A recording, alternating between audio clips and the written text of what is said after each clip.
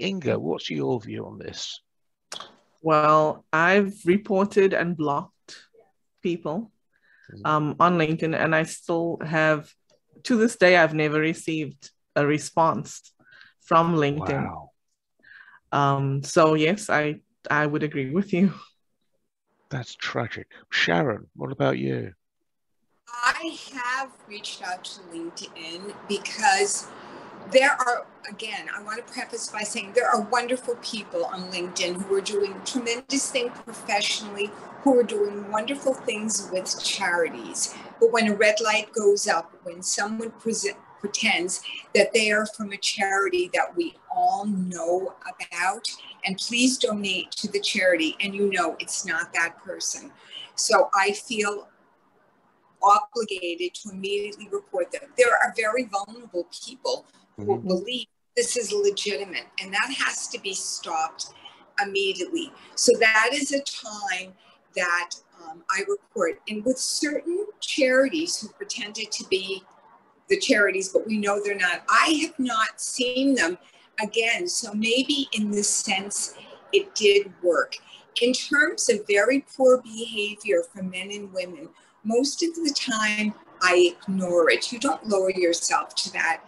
There was one time, for whatever reason, because I work with children and I want to help children, a lot of surgeons like to look at my profile and then they like to make their overture.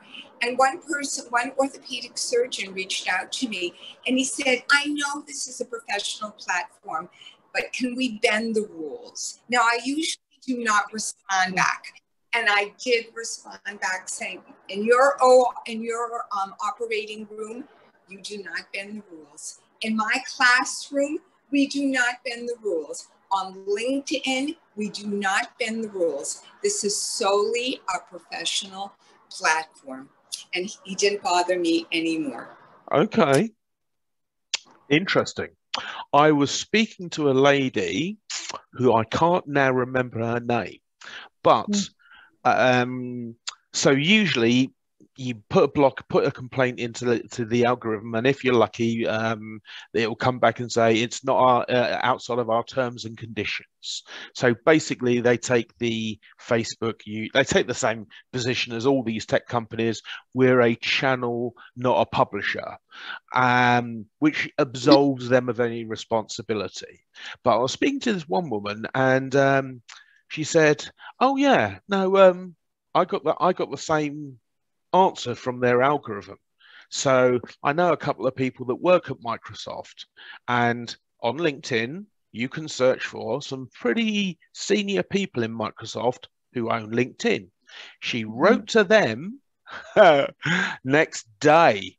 All the negative comments were taken down. Next day, the thing was removed.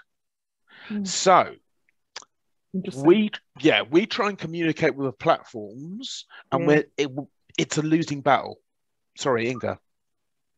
No, I'm listening to you. I find that very interesting that, you know, when you're doing it through the legitimate ways, the way that we're supposed to report them, nothing happens. But when you reach out to specific people, that I don't know, it gets a response, which Yeah, is insane. it's a sad sight. Yeah, sorry, look, Sharon. What do you think of the idea of just posting once in a while and reminding people what is the purpose of LinkedIn? This is something that I do once in a while. Mm-hmm.